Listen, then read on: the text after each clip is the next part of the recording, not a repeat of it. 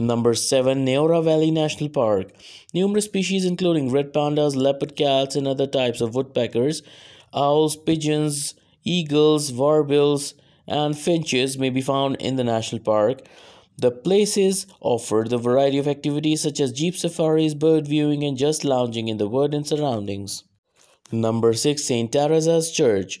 Swiss Jesuits constructed this exquisite chapel in 1929 using breathtaking Gompa-style features from Bhutan. The engravings are similar to the Tashi Tage, which are lucky emblems associated with Buddhism in the Himalayas.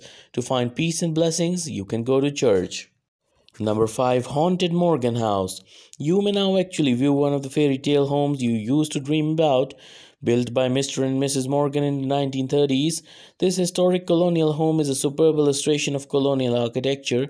It is dubbed haunted and has several eerie legends related to it.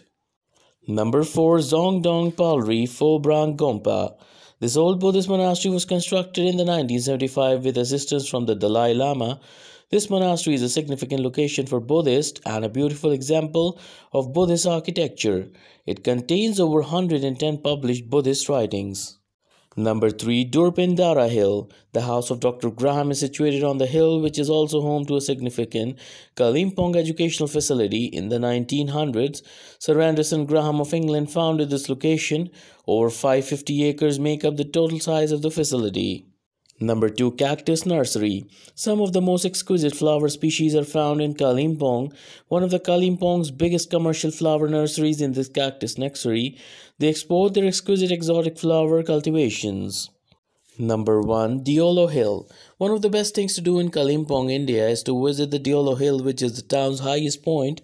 This hill, which is 1700 meters high, offers some of the greatest views of the city. From here you have stunning views over the valley, rivers and settlements in the area.